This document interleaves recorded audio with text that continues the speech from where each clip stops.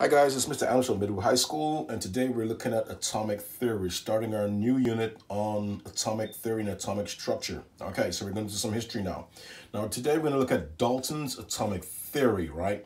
And Dalton proposed that matter, okay, is made up of atoms, right?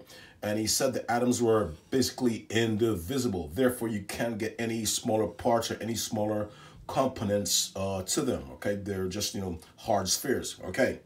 He also proposed that compounds, right, were made up of atoms, okay, and they're when they combine, right, they combine in definite ratios. We talked about before when we have compounds H2O, NaCl, C6H12O6 for sugar, glucose, and so on, right? So compounds, he said, when the atoms combine, different atoms combine, they combine in specific or definite ratios. He also said in his theory, right, in terms of chemical reactions, right, the formation to form compounds and so on, there's a rearrangement of these different atoms to produce new things. Okay, and his model of the atom was the cannonball, compared to the cannonball, or sometimes called the billiard ball model. Now, Dalton proposed this around, if I'm not mistaken, around 1803, around that time. So, yeah, okay, so we're gonna move on. Thomson's model. Now, Thomson came up with the experiment that's going to change Dalton's model, make an improvement. Now, what's going to happen here, folks, I'm not going to give the actual name of the model here, okay, but what I'm going to do, I'm going to try and sort of kind of duplicate his cathode ray tube experiment, okay? He did this experiment almost 100 years later, okay? He had a power source, okay, and he used a vacuum tube, okay? This tube right here, okay, guys, most of the air, almost all of the air is taken out. Okay, now if you see that front inside of it, right, you see this guy with a slit right there and this metal coated right there. Okay, we did test on metals. Now this side over here, folks, that will be the cathode. Now don't stress too much right now in terms of if you don't know what a cathode is and if you don't know what an anode is and so on, right? We're going to learn more about that later on in electrochemistry, okay? Also, we'll learn about cations and anions, so maybe then also it'll make sense. But since we haven't learned any of that stuff, don't stress what an actual cathode is or anode is, but just know certain charges are related to them, okay? Alrighty, so he was doing tests with metals, right, in this vacuum tube right here. Now, he also had a power source, which I'm going to grab in a second, okay? Grab this power source, bam, put it right here. See that? That's a Tesla coil, people. I'm gonna use, but he used a more, I guess, a more pretty much better power source on this. But this works pretty good. Okay, so this is Tesla coil. We're gonna apply, okay, the energy, the electricity to the cathode over here, and we're gonna observe what happens. So we're gonna go through some more of what, okay, Thomson did in this particular experiment.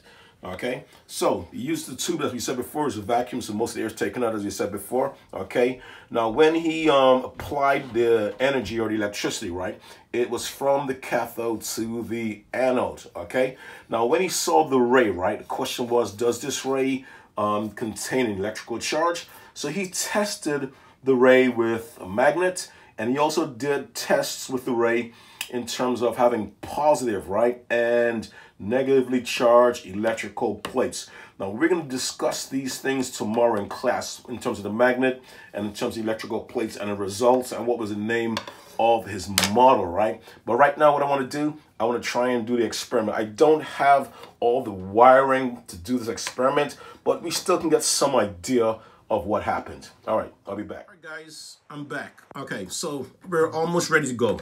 So here's the deal. This is our cathode ray tube right here, yes? Okay. Now I'm going to flip this to the back and show you something. All right, see that? Silver, right? Okay, silver colored.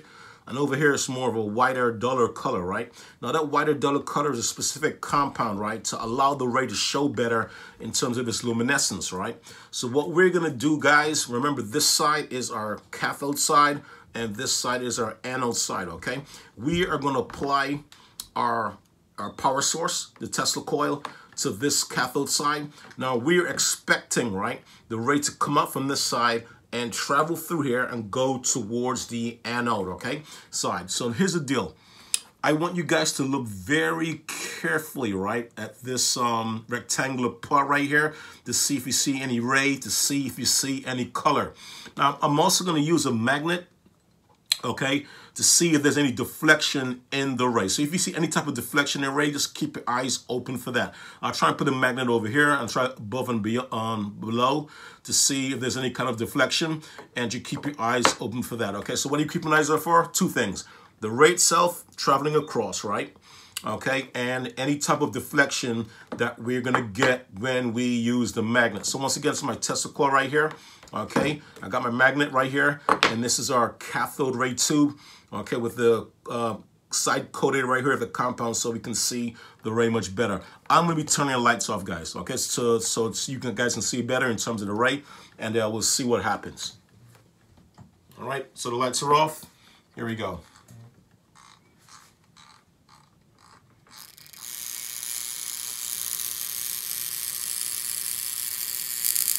All right, do you see anything, guys?